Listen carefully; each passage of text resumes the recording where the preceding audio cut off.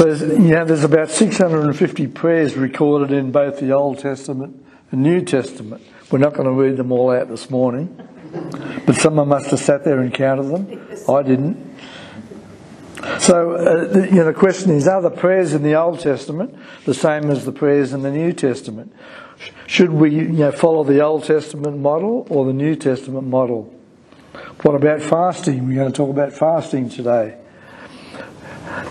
Did God answer prayers in the Old Testament? So we're going to go through a few verses and talk about that this morning. Now, prayer in the Old Testament. Prayer didn't really start till after the fall. Now, because Adam was in the garden and he fellowshiped with God in the cool of the day. So God was with him the whole time. There was no sin in the garden to separate Adam from God. So God didn't need to have prayer to God because God was there with him all the time.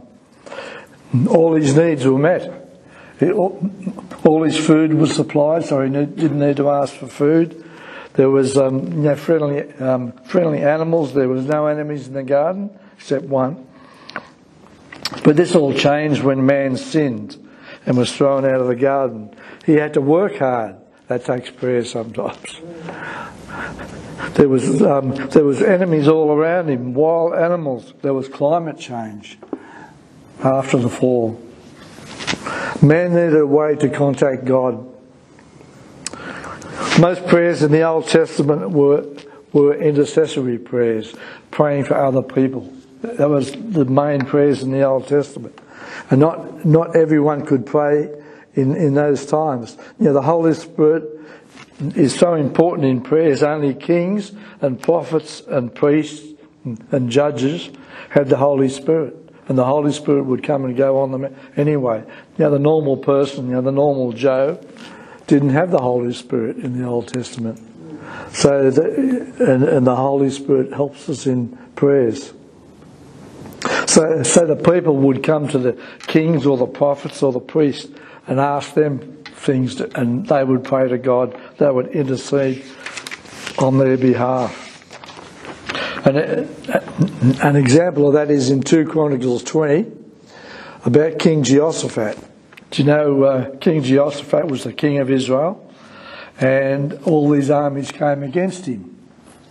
And in 2 Chronicles 20 verse 3 and 4 it says, "And Jehoshaphat feared and set himself to seek the Lord and proclaimed a fast throughout all of Judah.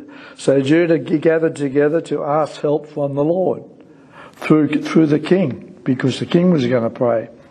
In verse 5, Then Jehoshaphat stood in the assembly of Judah and Jerusalem in the house of the Lord before the new court and said, "O Lord God, our fathers, are you not God in heaven? And do you not rule over all the kingdoms of the nations? In your hand is there not power and might, so that no one is able to stand against you?" King Jehoshaphat was praying to God on behalf of the people. They came to him for prayer, and he interceded on their behalf. Notice he started off the prayer with praise. He prays to God, "God, you are this, you are that." That's a good example to us today. Your prayers start off with praise and worship to God. Tell him who he is and what he means to you. Now, praying under the Old Covenant versus the New Covenant. Now, the Old Covenant prayer was more of a struggle for the people in those days. And you say, well, why is that, Pastor David? The Old Testament saints did not have access to the name of Jesus. That's New Covenant. Only kings, prophets and priests and judges had the Holy Spirit to help them in prayer. And then he would come and go anyway. The ordinary person did not have the Holy Spirit. The Old Testament saints had more of a struggle with demons in those days than we do or should. Jesus died, descended, defeated and rose victorious over death, the devil and hell. He stripped the devil of all his power. Whereas in Old Testament times, the devil was in the gardens. He started off in the garden, and he tried to tempt Jesus in the wilderness. He was there all the time. So we do not and should not have to have that same struggle with demons that they did in the Old Testament. Now, the Old Testament saints also employed the use of fasting in their prayer life. They fasted a lot. Prayer and fasting in the Old Testament. And it was an ordeal to fast for days, and they put sackcloth on them and all this sort of stuff. So it was a real struggle to pray in the Old Testament. Excuse me. It's a struggle to speak at the moment. That's better. They were not confident that God would hear their prayers in those days. So they would repeat prayers and maybe get louder so God could hear them. But we have that confidence, 1 John 5:14, that if we pray according to His will, we have the confidence that He hears us. So today we know that God hears us. In the old days they weren't quite sure. They did not have access to God's Word in those days. We pray the Word of God today because it's His will. In those days they didn't have the Word of God. There was no Old Testament written. That was written afterwards. They had scrolls and things like that, but that was in the temple, and only the priest could read them anyway. So the people didn't have the Word of God. We have the Word of God, praise God. Now, spiritual warfare in those days. Daniel 10. This is a story of Daniel praying to God and not getting an answer for 21 days. Who's been there? They've prayed to God and they haven't got an answer. There's reasons for that. The summary of that is that God immediately heard their prayer. The prayers weren't stopped in going to God, they were stopped in coming back. And God dispatched the answer straight away. But it says the prince of Persia, which is Satan, tried to stop the answer from coming back to Daniel. Michael was sent up there. Michael the archangel was sent to fight with him. And it took 21 days for Michael to win the war up in the heavenlies. This is not on earth. So the answer would come back to Daniel. It took 21 days. I've waited longer than that sometimes for prayers to be answered. But the message was about end times. If you read Daniel 10, I'm not going to go into that. Now we still have problems, with Satan here on earth, but the difference is today we have the name of Jesus. Jesus has given us His name to use. They didn't have the name of Jesus in those days. And God has given us weapons of our warfare in Ephesians 6. So if He's given us weapons, there must be a fight to fight. But we have the victory over him. I'll just read Ephesians 6:10 to 18. Finally, my brethren, be strong in the Lord and the power of His might. Amen. Put on the whole armour of God, that you may be able to withstand the wiles of the devil. For we do not wrestle against flesh and blood. We don't fight against man. But against principalities, against powers, against the rulers of darkness of this age, against a spiritual host of wickedness in heavenly places. That's where we fight today, in heavenly places. That's where the demons are. That's where Satan is. Therefore, take up the whole armour of God, that you may be able to withstand in the evil day. When's the evil day? The evil day is when Satan comes to you and tries to stop things, tries to make you sick and all that. And having done all to stand. So we're told that God has given us weapons, hasn't He? He's given us weapons to fight. And they're weapons that we win by. We win. And we put on the whole armour of God and we stand. And that, we come against the devil that way. Now Paul, New Testament, New Covenant, Paul was hindered by Satan, which is in the church age we're talking about. 1 Thessalonians 2 verse 18, it says, therefore, we wanted to come, he's talking about the church at Thessalonica. Therefore, we wanted to come to you, even I, Paul, time and again, but Satan hindered us. Satan stopped Paul going to the church. He finally got there, and he wrote, 1 and 2 Thessalonians.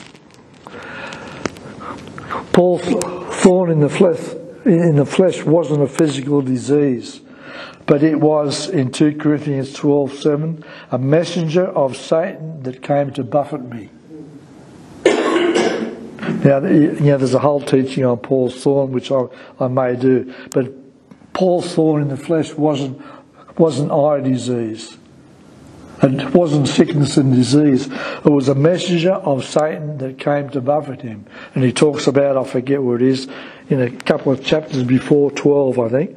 And he talks about being shipwrecked, being whipped, being thrown out in the cold, being persecuted by fellow Christians.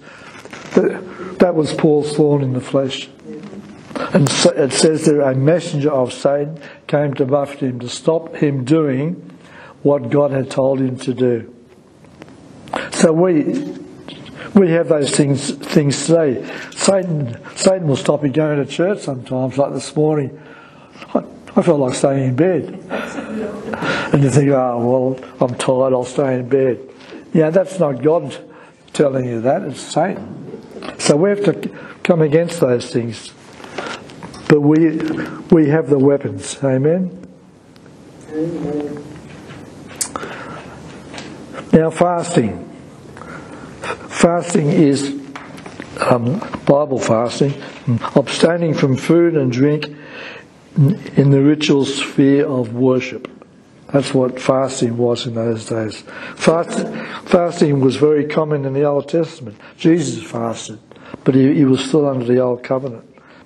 In the epistles, which is the church age, not one time does the Holy Spirit tell the church to fast, nor are there any directions given concerning fasting.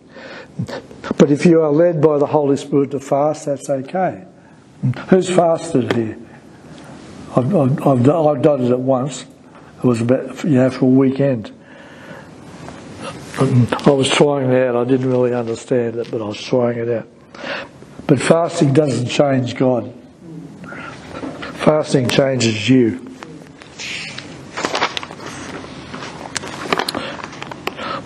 Why do we fast? We fast. It says in Acts there that they fasted and prayed and waited on the Holy Spirit, and then they laid hands on. It was Saul and Barnabas, I think, and sent them out.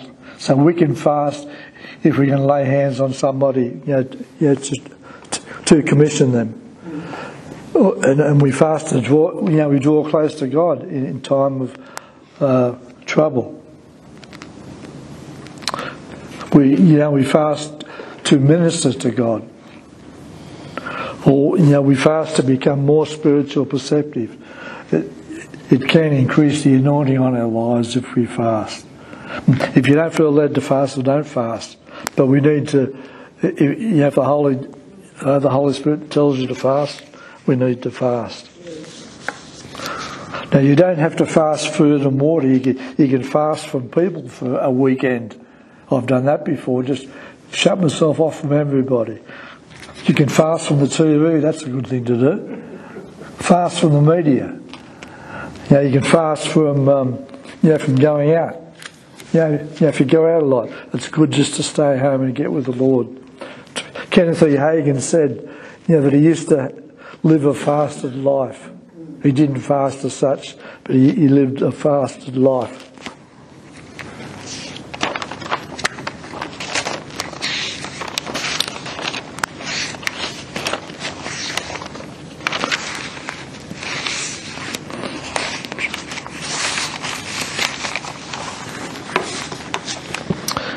When should you fast? Or when you fast, have the right motive to fast.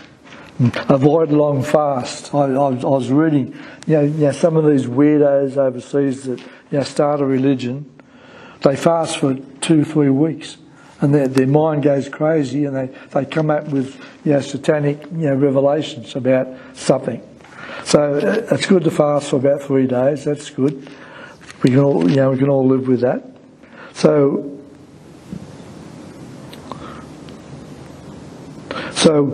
when you fast, have a purpose for fasting. Don't just say, I'm going to fast. Have a purpose for it. That's the main thing.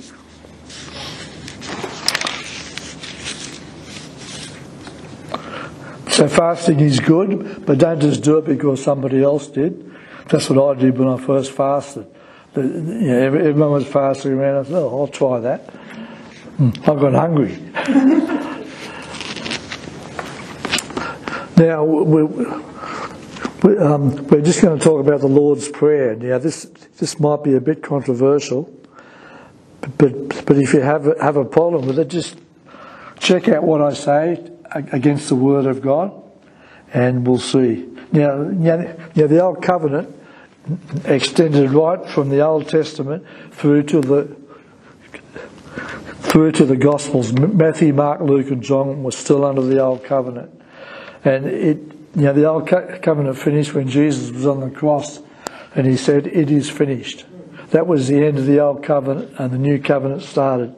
It actually started in Acts 1 on the day of Pentecost, and it went right through the epistles to Revelation. Jesus came in the Old Covenant time to introduce the New Covenant, the church, to the people. But in Hebrews 8 verse 6 it says, "But now he has obtained a more excellent ministry." This is Jesus. "Insomuch as he is also the meditator of a better covenant, which is established on better promises." So the new covenant that we have today, we're living under the new covenant. It is based on better promises than the old covenant. That's good news, isn't it? So we can claim all the promises in the Old Testament plus all the new ones in the new covenant. There for today. In the Sermon on the Mount in Matthew 6, which is Old Covenant times, the Lord was talking about the hypocrites who prayed in public to be seen. And he said that's the only reward they will get, is to be seen by the people. So Jesus said that we should find a private place to pray. And then he said in Matthew 6 verse 8, "Therefore do not be like them," talking about the hypocrites. "For your Father knows the things that you have in need of before you ask him. In this manner therefore pray." And then he had the Lord's Prayer. And that's in Matthew 6 verses 9 to 16. Now, this is a beautiful prayer, and we can learn from it. Like, for example, the Lord's Prayer starts with praise and worship, and it finishes with praise and worship. It's a model prayer. He taught his disciples for the interim period between the Old and the New Covenants. We are no longer in that period. I'll say that again. The Lord's Prayer was given for the gap between the Old and the New Covenants. What I'm going to say now is a bit controversial, but it's based on the Word of God, I believe. So the Lord's Prayer was given to his disciples in that interim period. Now the reasons why this prayer is not relevant for today are many. And I'll just go through them, and you can write it down, the verses. It starts off with "Our Father in heaven." Now we are told to pray in the name of Jesus. There's no mention of Jesus there. In John 16 verse 23, "And in that day you will ask me nothing. Most assured I say to you, whatever you ask the Father in my name, he will give it to you." So the Lord's Prayer doesn't mention the name of Jesus at all. Now the second reason is in verse 10, it says, "Your kingdom come." Well, his kingdom has already come. isn't it? So we don't pray for his kingdom to come. It's already here. In Colossians 1:3, he has, and Peter mentioned this, he has delivered us from the kingdom of darkness and translated us into the kingdom of his dear Son. So his kingdom has come in us. In Luke 17 verse 21, it says the kingdom of God is within you. So the kingdom of God is already here. So we don't have to pray for the kingdom to come. It's already here. The third thing is found in verse 13. Lead us not into temptation, it says. It's talking to God. Lead us not into temptation. James 1 verse 13 to 15 says, let no one say when he is tempted, I am tempted of God. For God cannot be tempted by evil, nor does he himself tempt anyone. So God will not lead you into temptation. So we don't pray that God, don't lead me in temptation, because God will not lead us into temptation. And it says, but he himself is tempted, it's talking about us now, but he himself is tempted when he is drawn away by his own desires and enticed. So you're tempted when you are led away by the devil, by your own desires. Now the last thing is in verse 13, it says, but deliver us from evil, or from the evil one. Now, Jesus has given us power to tread on serpents and scorpions and over all the power of the enemy. God will not deliver us from evil. We have the authorities to do that ourselves today. We have the power to tread on serpents and scorpions and over all the power of the enemy. And he has told us in James 4 to resist the devil. Us resist the devil. Don't ask him to do it. We have to do it. In James 4 it says, there's a condition. We have to submit ourselves therefore to God. Resist the devil and he will flee from you. So we don't ask God to resist the devil on our behalf. We have to do it ourselves. He's told us to resist, submit ourselves. There's a lot of people leave this off. Submit yourselves therefore to God. That's the key. To submit to God. Resist the devil after we're submitted to God, and he will flee from you. Hallelujah. Now the conclusion of all this, our prayer life should be based on what God says. If not, we cannot achieve a powerful and successful prayer life. So we need to do what God tells us to do. And he's told us how to pray in the new covenant. We don't pray like in the old covenant. We pray in the new covenant because that's where we're in. We pray in the name of Jesus. We have confidence that we know that he hears us, because it says in 1 John 5:14. And we know if we pray according to his will, which is his word, that he's going to answer our prayers. Yes and amen. Hallelujah. So our prayer life should be based on what God says. All God's word is profitable, especially in the area of prayer. I don't know about you, but most of my prayers, I pray according to the Word of God. I pray the Word of God. I'll hand out next week or the week after some prayers that you can pray. The Ephesians prayers and Colossian prayers, Pauline prayers. They're all good prayers to pray, and they're the Word. They're the Word of God. So we need to pray according to what the Word of God says, and then we'll have a more profitable and successful life. Amen? Amen. So Father God, I just thank you, Lord, that you have laid out in John especially, Lord, how we should pray.